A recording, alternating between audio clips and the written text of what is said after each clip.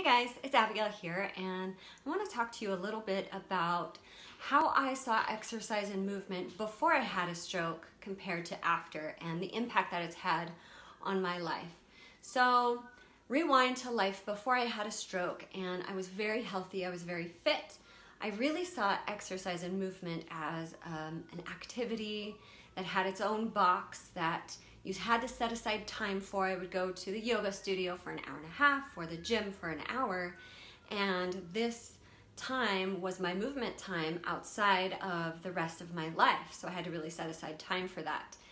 And let's fast forward now to after I had a stroke, when I had to relearn how to walk again and do physical therapy for quite a long time. And what really shifted for me was realizing that movement and exercise is something that I had to incorporate frequently throughout the day in smaller chunks, that it wasn't something that I could just set aside and do an hour a day, but it's something that I needed to incorporate into how I was living my life.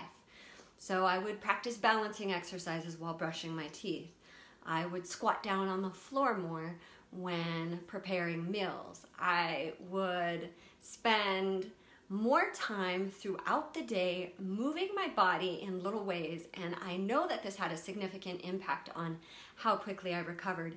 Even just going on short walks, walking to pick up my son from school instead of driving, even though it was only a 2-minute drive. These little things incorporated into my lifestyle has made me healthier, I think, than even before I had the stroke.